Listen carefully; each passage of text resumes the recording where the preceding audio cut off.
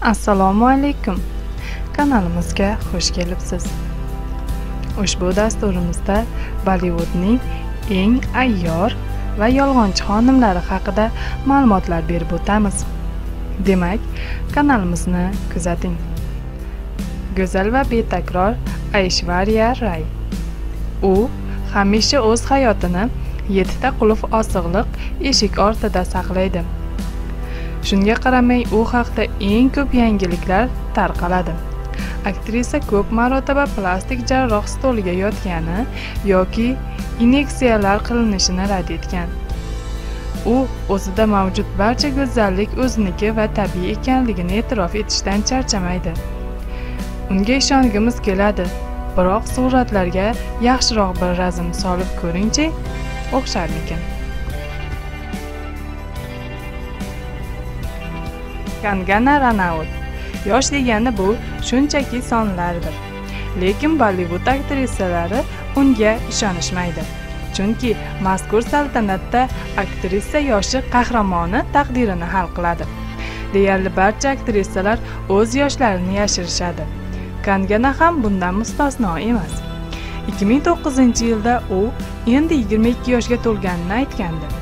Lekin aslida yoshi o'shanda 28 da bo'lgan. Ma'lumotlarga ko'ra, aktrisa 1981-yilda tug'ilgan.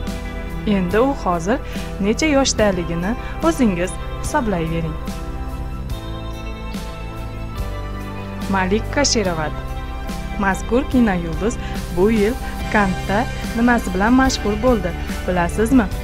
U o'z intervyusida juda yomon, na hindcha, na inglizcha o'xshamagan, tushunarsiz talaffuzda gapirib, o'zining ekranda bo'lsa bergan, shuningdek ekranda cho'milish kiyimida namoyon bo'lgan ilk Hind aktrisasi ekanligini aytib o'tgan.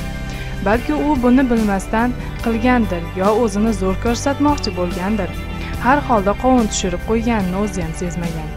Chunki haqiqatda ekranda ilk bor undan ancha oldin 1933-yilda Karma filmida mahoratli hind aktrisasi Devika Rani bo'lsa olish sahnasini namoyon etgan.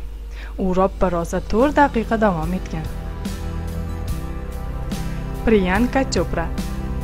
Hammasi 2001-yilda ertalabki soat 7 da Shahid Kapur uning uyi eshigini soliqchilarga ichki kiyimda ochganidan keyin boshlangandi. Priyanka esa bu yigitcha uning uyida tunab qolganini rad etgan. O'zini oqlash uchun u shunday degan: "To'g'ri, u o'shanda rostdan ham mening uyimda bo'lgan. Men tabiatdan mansabdor shaxslar va soliq xodimlaridan qo'rqqanim bois uni uyimga chaqirdim. Chunki u menga qo'shni yashaydi." Aslida ham shunaqamikan. Anushka Sharma. Avvaliga u Ranveer Singh bilan oralarida biron narsa borligini inkor etdi.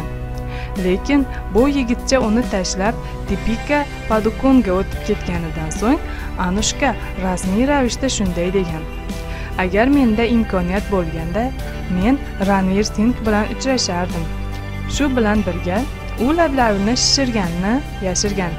Lekin ular o'zlari uchun so'zlab turishibdi." Katrina Kaif. Katrinaning aytishicha, Berlin devori yiqilganida u 8 yashar bo'lgan. Bu esa uning 1981-yilda tug'ilganini anglatadi. Biroq Katrina 1984-yilda tug'ilganini e'tirof etdi. Kimdir uning haqiqiy yoshini biladimi o'zi? Amisha Patnah Amitabh Bachchan bilan yonma-yon joydan uy sotib olgani haqida og'iz ko'pirtirib maqtangan. O'shanda unga ko'pchilik ishondi. Lekin aslida u uyni shunchaki ijaraga olgan. Ko'tarilgan shov-shuvdan keyin uy egalari tom ma'noda Amisha Patelga eshikni ko'rsatib qo'yishgan. Kanalimizni kuzatishda davom eting. Dasturlarimiz sizga ma'qul kelayotgan bo'lsa, like bosishni unutmang. Sizning fikringiz doimo biz uchun qiziq bo'lib kelgan.